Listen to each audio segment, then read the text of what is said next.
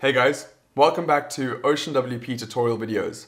In this video, I'll be showing you guys how to manually download the OceanWP theme and install it on your WordPress website. Stay tuned.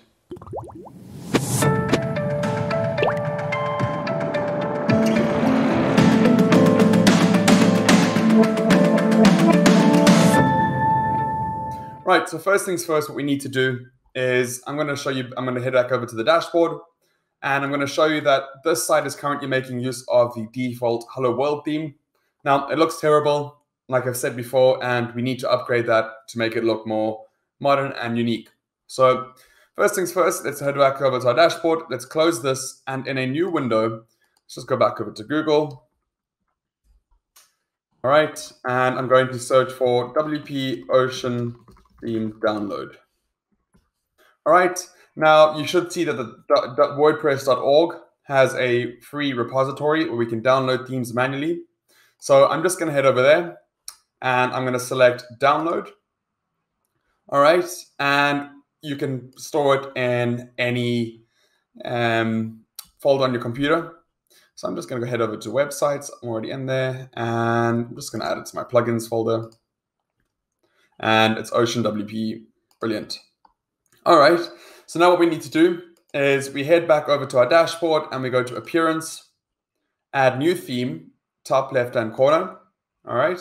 And it gives us an option that says Upload Theme. Now I'm going to select Choose File.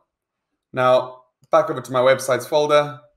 I think I started in Plugins and OceanWP version 3.1. I'm going to select Open. I'm going to press Install. Just give it a second to load. Brilliant. Now I've already have it installed, so I'm just going to select Replace.